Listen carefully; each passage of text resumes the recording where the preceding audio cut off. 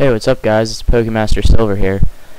It's about time I've done this, but welcome to the 4th episode of Poke Talk.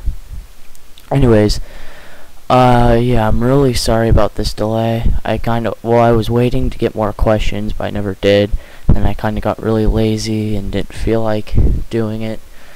So I figured I might as well. I'm kinda bored today, and, I might as well. Alright, the first question is from Strike Ones. He says, who's your favorite star Pokemon from each region? So this is gonna take a little bit.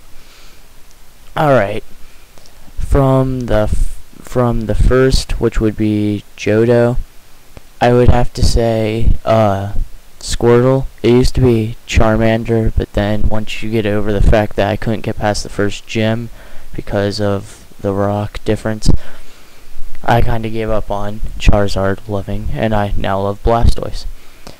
Oh shit, sorry, that's Kanto. Okay, well, going to Johto. My favorite is obviously Cyndaquil. I always love the fire types. Next is Hoenn, which would be, my favorite, which one was, that was Trico, Torchic, and Mudkip. That's a little awkward because I would prefer to have a Trico, but I like Blazikens more than whatever they turned into. All I know is it was Trico and Grovyle. Grovyle is pretty kick-ass, don't get me wrong, but I like Blazikens more. Next is Sinnoh, I believe. Yeah, Sinnoh. That is, before I used to like, I want Chimchar, but my brother took it, so he made me pick. I didn't want to have a Piplup, but then I picked a Grotle, or not Grotle, a Turtwig. And Torterras are pretty cool, but I like Empoleons more than Torterras. So I guess Piplup out of that. Next is our latest one, which is the Issue region, and out of that, I've already said this, I like, I think they all look really stupid, but so far, I forget what its name is, that, the water type, its second evolved form is pretty cool, and I've showed you in the one picture. I'm still waiting for a clear picture. When I get that, I'll show you guys. But yeah, so right now my favorite is that is the water type. Alright, moving on, we have, I really don't know how to pronounce this, Hiwi101. He says he has a couple of questions. The first one is, excuse me. The first one is, this one is off topic, but what do you think about the new Nintendo 3DS? It doesn't bother me that I'm not getting Pokemon questions, guys, because it kind of gets boring and repetitive, but if you want them, then I'll answer them, no problem.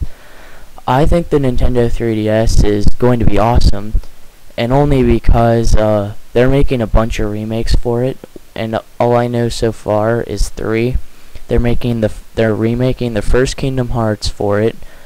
They're making Star Fox 64 for the Nintendo 3DS, and they're making Zelda Ocarina of Time for the Nintendo 3DS. Go into my channel and look at my favorites. It should be the latest one I've added. You can watch all the games that they've put on, and it's really cool. Yeah, again, excuse me. Yeah, that's really cool. So I need one. The only thing that bothers me is it's either going to have the screen size of a Nintendo DS Lite or a DSi. I'd rather have the normal DSi because, one, they're bigger and I'm more accustomed to it. It feels really weird to play on my normal DS Lite, so I kind of avoid it. Alright, his second question is, don't you think the new Pokemon look quite different from the past generations, like the starters, for example? Sorry. They do, and that's not necessarily a bad thing, now is it? I think they do, but they're all pretty cool except for one of the newer ones, which is this weird pissed off looking chipmunk that has its hands. It looks like it's holding like a fake gun to itself, like if you motion the fingers to your head type thing. My favorite is the hawk one. It's pretty cool, and here's a picture of it now. Yeah, I really like it. It's pretty cool. I mean, they've all been different, but they've all had a similar feel to it, but these are completely different, except for the bird. I forget what its name is, which obviously you have to have one that looks like Starly and Pidgey and stuff. Alright, and his final question, supporting the exploring theory instead of the gym theory, does the map to you look like there's no gyms but a lot of caves? Yeah, it does, but unfortunately that exploring theory has been busted. Seeing that the fact of the video I posted up today of Pokemon Sunday yesterday, where they showed 2 gym battles.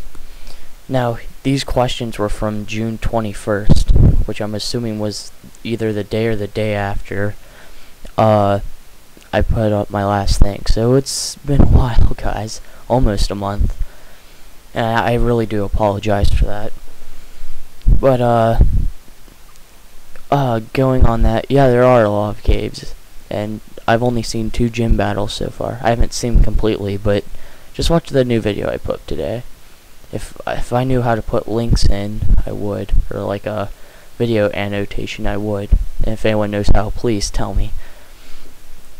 But yeah. Wow, this has been 7 minutes so far. I thought I was gonna be a short video. Alright, that's all for now, guys. Remember, rate, comment, subscribe. Bye.